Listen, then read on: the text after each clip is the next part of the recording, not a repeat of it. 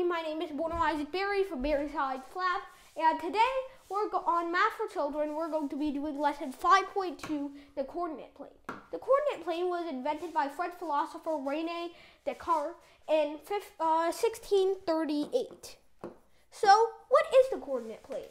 Well, it's basically a way of saying where is something with respect to me, or where is something compared to me. So basically, it has something called the origin, and then two lines spreading out in different directions.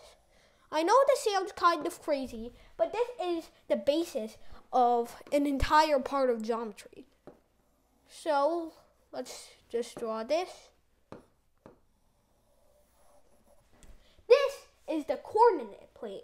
So this is what we call the x-axis. It's basically horizontal. And this is what we call the y-axis. It's vertical. And up and right are seen as the positive directions, basically, while down and left are seen as negative directions. With the right-left thing, you can envision it kind of like a number line. In fact, this entire thing, you can kind of visualize like a number line, with this being the original number line with its positive and negative sides, and then the y-axis just being a rotated version of that, looking like this instead. So, what's happening here is basically, this is also called the rectangular coordinate plane because it's a grid of many, many little squares. So, let me show you a little example. So, let's put numbers on this number line. So, 1, 2, 3, 4, 5. 1, 2, 3, 4, 5. So, the coordinate plane basically has a little grid. So, this grid is where you can plot points. And if you have a point, say, let me put it somewhere random here, how would you express its position? Well, you would express its position by saying where it is on the x-axis. In this case, it's at the number 4, and where it is on the y-axis. In this case, it's at the number 3. So that means that the coordinates of this point would be 4, 3. Now, this is just 1/4 of the coordinate plane. There's also an entire other side, where we have the negative numbers. Remember, the number line has a negative side too? Well, the same thing with the coordinate plane. And the y-axis has negative numbers as well.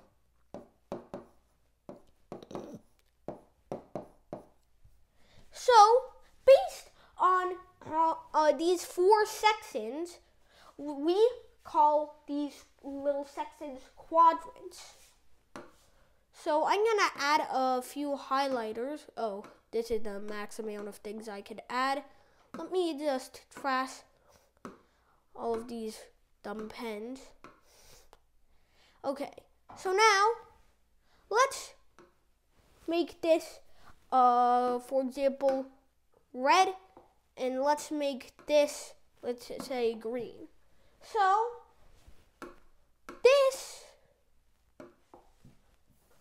would be what we call the first quadrant.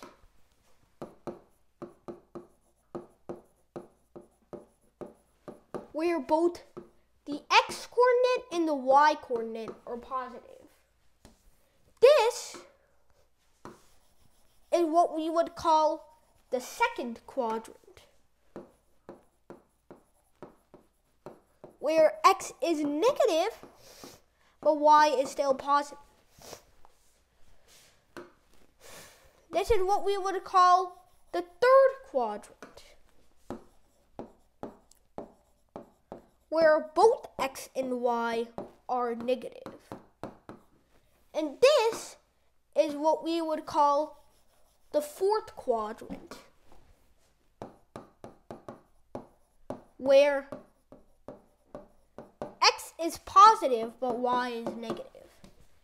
So those are the four quadrants of the coordinate plane, and that's how you could graph points on the coordinate plane. So that's basically it for the coordinate plane. That's how you can use a coordinate plane. Okay, so now I'm going to ask you two questions for my exit slip. So number one, let's say I draw a few points here. So let's say I draw, I need something unique. This one will do. Okay, so let's say I put a point here, and then I put a point here, I put a point here, and I put a point here. So I'm going to ask you two questions about these points. So let's say, call this guy A, this little fella B, this dude C, and this guy D. So, first, let me ask you, which of these points is in the third quadrant? Now, you probably already know that. And my second question to you is, which one of these is 2 units east and 2 units south of the origin? Remember, kids, never eat soggy waffles. Okay, so you might have already been wondering the answer to my first question. If you didn't get it, you should probably rewatch the video. But the answer would be C. C is the one in the third quadrant. And for the second question, the one that is 2 units east and 2 units south. Well, that would be 2 units in the positive x direction and 2 units in the negative y direction if you saw this little guy at the end.